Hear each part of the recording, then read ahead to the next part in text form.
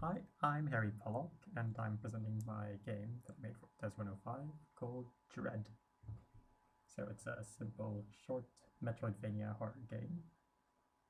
You have to find the missing crew of the SS Dread and find any survivors. So right now the character just picked up a gun, which you can use to defeat these enemies here. So soon you'll also find a jetpack item, which you'll find right now. You can use that to fly. I mean, what else are you going to do with a jetpack? So next up, I'll show how death works. So just if you touch one of those respawners and touch an enemy, you will die. But you'll respawn back where the last respawner was that you touched.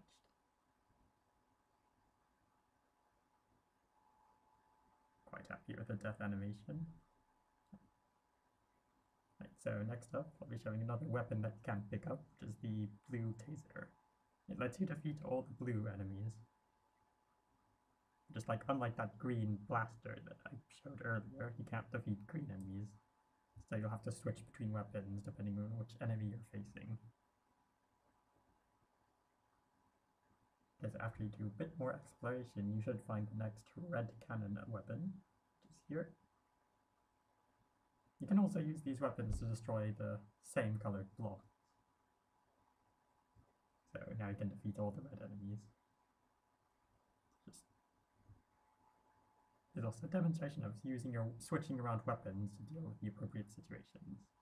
And now you can escape this place. So after you do a bit more exploration, you'll finally find the SS Dread and the lone survivor, which you'll pick up and you'll have to return to your ship. So it'll be a little bit of a trek back, but it's a short game, so it's not going to take that long. I'll skip to it anyways. So once you get back to your ship with your survivor in hand, you'll win the game.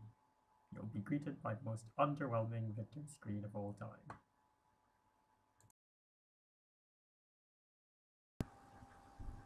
Okay, so now I'll present the programming of the game itself, starting with the code for the player character.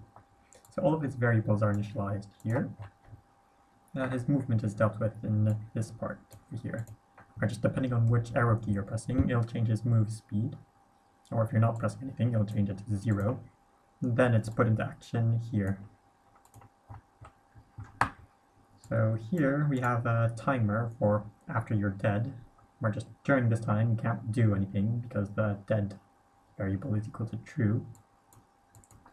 And while it's equal to true, this timer will go down, and once it's ended, it'll activate this function here, which will respawn you and revive you, making everything go back to normal. Here, this is what lets you switch weapons, so if you're pressing on 1, you'll get the green weapon, but only if your blaster is equal to true. And if you press on 2, it'll set your weapon to blue, if your taser variable is equal to true, etc, etc.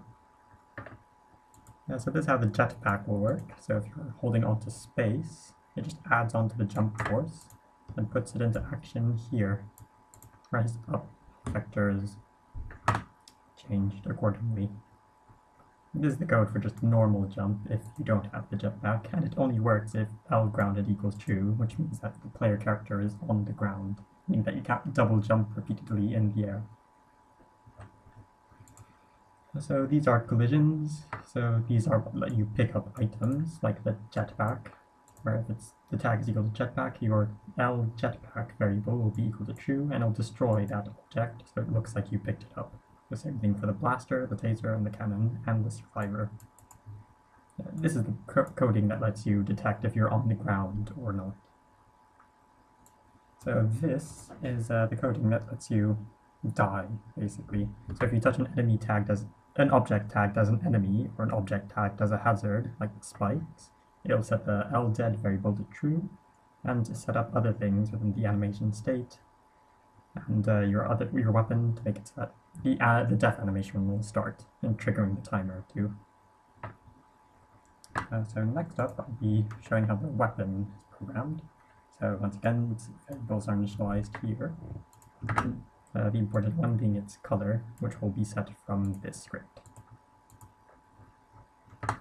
So just depending on which color it is, it'll have a different, it'll just change, the animator will change its shape accordingly.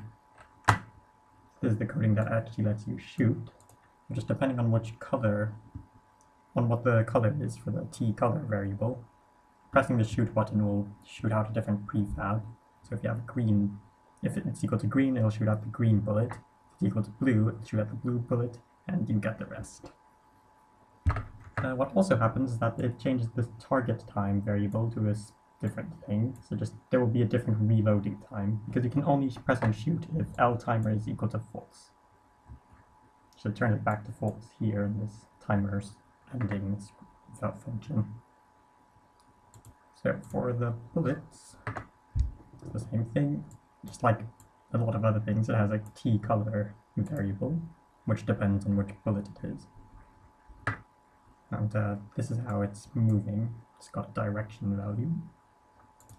And so the way it destroys enemies and destructible blocks is, once it comes into contact with them, it just detects to see if it has the same color as the bullet. If it does, it'll destroy that game object and then itself. So same thing for destructible blocks. And if it hits just a regular wall, it'll just destroy itself. So using this void on destroy function, once it is destroyed itself, it will instantiate this prefab, which will look like it, so to make it look like it's exploded. So next I'll be presenting how the enemies work. So notice the T color variable over here. Depending on which T color variable they have, their animator will change them to the appropriate color to sprites. So their movement depends on their direction variable, which is this. So this is what makes them move. And the direction variable will change if they collide into a wall or another enemy, so that they don't constantly move towards the same block or get stuck somewhere. So just like the bullets, they have an on-void destroy event, which means that once they just get destroyed, they'll instantiate an explosion game object. Block script for destructible blocks is pretty simple. It's just that they have green, well, they have a color variable like the enemies. Simple stuff. So next up, I'll be showing how the respawners work. So basically, if it collides with the cop object, it will change his respawn coordinates to whatever is necessary. These are just the simple things, which just change the animation of it, which just change the physical appearance of an object depending on the situation. So this is for the survivor that you pick up at the end, and the screens which display just tutorials.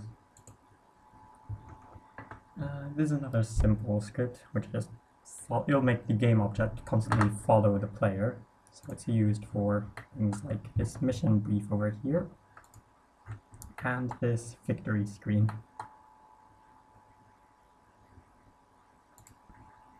Finally, I'll just show how the blast script works, which is used for all the explosion game objects. So it just starts a timer with a public variable over here, and once that's down, it'll just destroy itself. Okay, so overall, I'm pretty happy with what I ended up with.